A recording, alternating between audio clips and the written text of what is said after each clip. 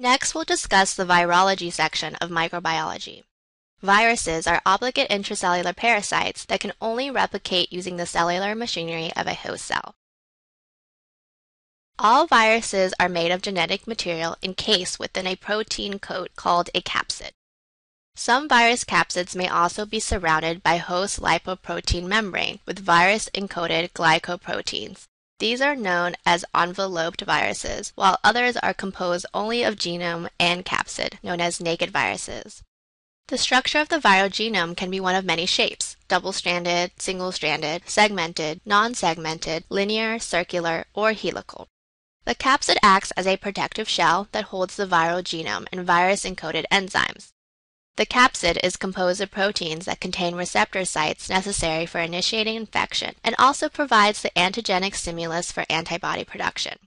It can take on an icosahedral shape, a symmetric polyhedron with 20 identical equilateral triangle faces, or a helical shape.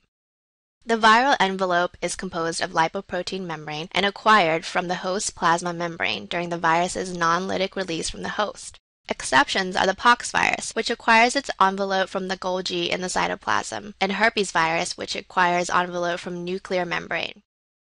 The envelope contains virus-encoded glycoproteins, which give the virus its ability to attach to host cells and initiate infection. The glycoproteins also stimulate antibody production by acting as antigens. Alterations to viral genomes can lead to new strains in processes such as genetic recombination and reassortment. Phenotypic changes that do not change the viral genome include processes such as complementation and phenotypic mixing. Recombination involves the exchange of genetic material between two related viruses during co-infection of a host cell. It involves the exchange of genetic material between homologous genes of two chromosomes. Changes in viral genome that result from genetic reassortment are called genetic shift. Genetic shift alters the antigenic profile of a virus and occurs when two strains of a segmented virus infect the same cell. These two strains can mingle their respective segments and create a new progeny strain containing sequences from both parent strains. This can be seen in the influenza virus and leads to worldwide pandemics. Complementation occurs when one virus rescues a defective mutant strain of virus that is missing a gene for an enzyme or factor necessary for replication. The two viruses co-replicate together, with the rescuer virus supplying the missing factor or protein to the defective virus. The defective virus is now able to replicate and form progeny, but the progeny of this mutant virus will also lack the same gene and won't be able to replicate unless they too are rescued. In this next description of phenotypic mixing, or to be more precise, what is known as phenotypic masking, a single host cell is infected with two related viral strains.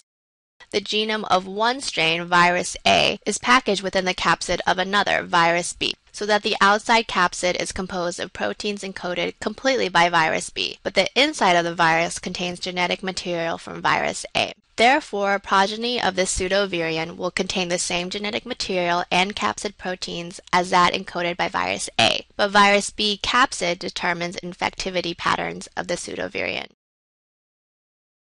Live vaccines incorporate attenuated or weakened viral strains and are effective against envelope viruses that require cell-mediated immune responses to clear.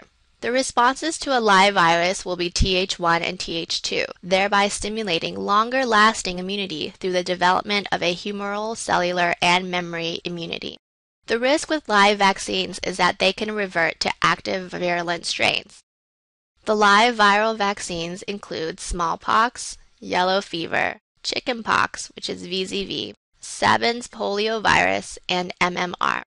Inactivated vaccines contain killed virus with immunogenic stimulants such as the viral capsid or envelope antigens. The immune response is predominantly Th2, thus generating only a humoral antibody response, with no strong cell-mediated response. Therefore, the immunity is short-lived and requires boosters to maintain. However, inactivated vaccines are safer, especially for immunocompromised patients.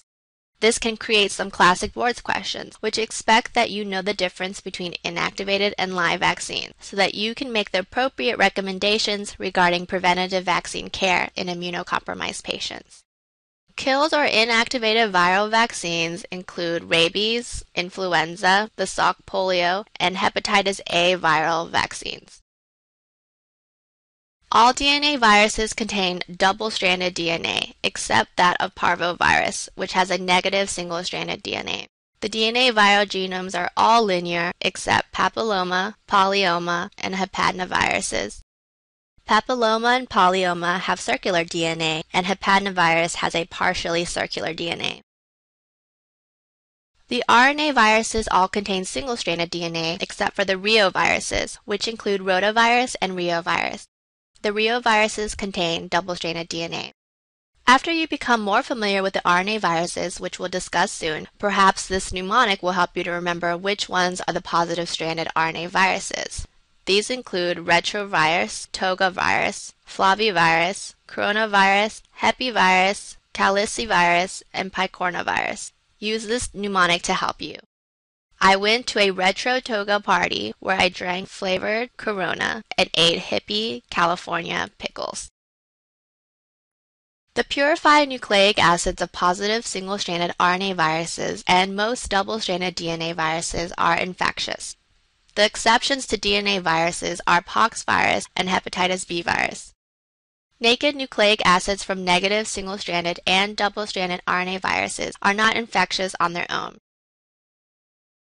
This fact is to remind you that all viruses are haploid and contain only one copy of DNA or RNA. What is the exception? Right, retrovirus, which is double-stranded because it contains two copies of the identical single-stranded RNA molecules.